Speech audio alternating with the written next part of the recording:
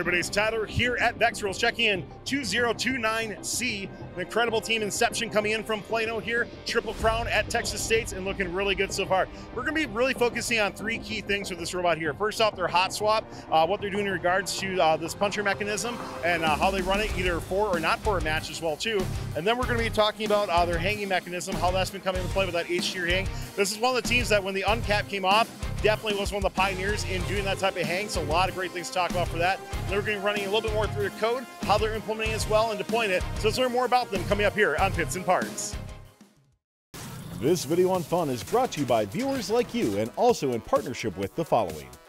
The Robotics Education and Competition Foundation provides fantastic programs for students from elementary school all the way through college. These include VEX, aerial drone competition, online challenges, JROTC, girl-powered, scholarships, certifications, and so much more. To discover these exciting opportunities, visit recf.org and get connected. Jason, let's focus on a couple key things this robot here. Talk to me about your hot swap strategy, how you're implementing it, and then how do you choose which route you want to go per match?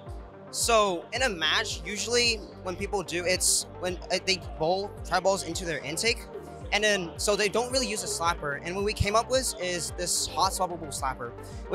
If you take out these two screws and these two screws in the back, the slapper can come off entirely, and we can put the two motors on the slapper onto the intake. This gives us a 22-watt intake, and it's very fast and strong. How quickly are you able to actually do that hot swap? If you're in playoffs, is this something you're gonna be able to do for your next match? I'd say around a minute or two, we can get it done. Depends on if there's actual other problems with the robot. And then looking at coming in the Vex Rules as well too, is this something that was an option on your robot prior to Vex Rules, or did you just implement this? We actually had this hot swap design at States. So at States, we just switched between skills and tournament, and so we have basically the same design with the triangle bracing in the front, but in the back, and then instead we have two standoffs connecting in the back instead of connecting in the front. So we had that thing in States before the national.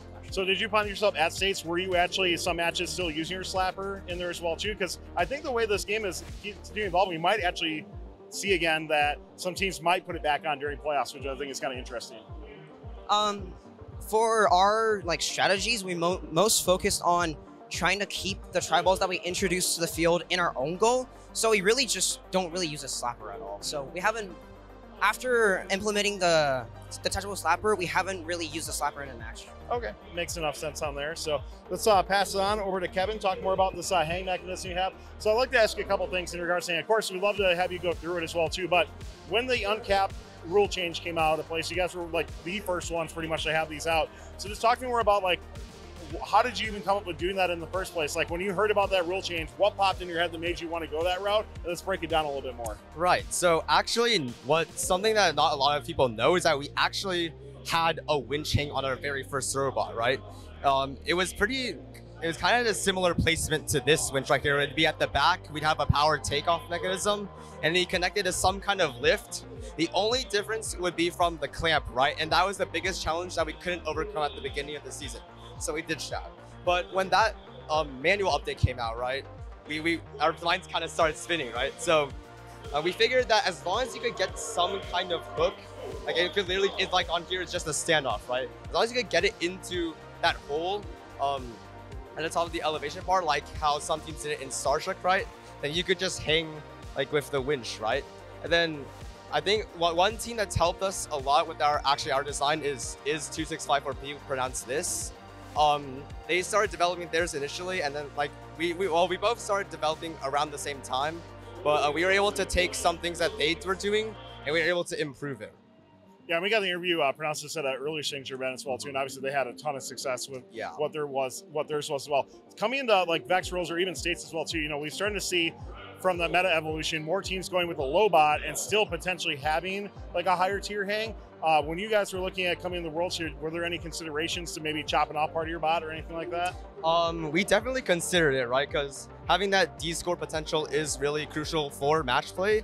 But in the end, for our team, we didn't really consider it, mainly because our main goal at Worlds actually is to win skills, and also designing such a robot in such a compact space is a lot more challenging to pull off than to have this full like 12 by 18 by 18 size restriction, right? That's kind of interesting. Talk to me more about that in regards to, you said coming to Worlds, your goal is to win skills. So talk to me about why it's so important to you. Yeah, so a fun fact I want to say is that we actually have never lost skills at any competition ever. So wow. Every single competition we've won skills champion. So we hope we can end this year off with a bang, win a red for our team, you know. But yeah, that's kind of our main motivation for winning skills. Okay. Right? Have you done any skills matches as yet? As this yes, filming? we are currently first place of, I believe, 452. Nice. So any more to go yet? Yes, we have one more run of each. So hopefully we can increase that score a little bit. I'm looking forward to seeing that as well too, and good luck, of course, in that aspect as well too. Daniel, let's talk more about the code on your robot here. I know we got some stuff on screen that we'll be showing off. So walk me through some of the implementations you've been doing. So when we were thinking about match play this season and also about skills this season, we realized that a lot of the trajectories that we needed to take were more precise. So we didn't think that straight turn and just turning and moving straight would be very efficient this season. So we implemented odometry onto the bottom of the bot, with an inertial sensor and 2 tracking wheels. And this allowed us to actually correct for disturbances whenever we get hit on the field during match play or during skills if a tri-ball gets stuck somewhere on the robot. And the benefit of this, especially for match play, is that a lot of teams nowadays rush the middle tri-balls, but they get their far side autons, which score a lot of tri-balls, get disrupted due to the opponent near side. So with the odometry, we can actually just recorrect onto our original trajectory while also retaining the tri-ball that we initially picked up. And the main algorithm that I use alongside odometry, which keeps track of the robot location, is the boomerang controller. And this allows us to accurately follow trajectories using a little bit of trigonometry. It essentially, given a point that you want to move to, you can tune certain parameters so that you approach the point from a given angle. So this allows us to be extremely precise with how we go about the field, and also allows us to be much faster than other teams in spite of our slow drive speed. And we actually do a lot of other things to optimize all of our skills runs and all of our match runs. And I have one of the most important parts of motion algorithms are its exit conditions. And I use a variety of them rather than just being within a certain positional error or being within a certain velocity. For example, we actually have an exit condition that when the intake detects a tri-ball or when the intake drops RPM, it assumes that a tri-ball has been picked up. So this allows us to pick up tri-balls and quickly back up during match play. So overall, fantastic performance by Inception here. Good luck, of course, here at Vex Worlds, and especially in the skills as well, too. Can't wait to see how it winds up. Rooting for you guys to take #1 of that.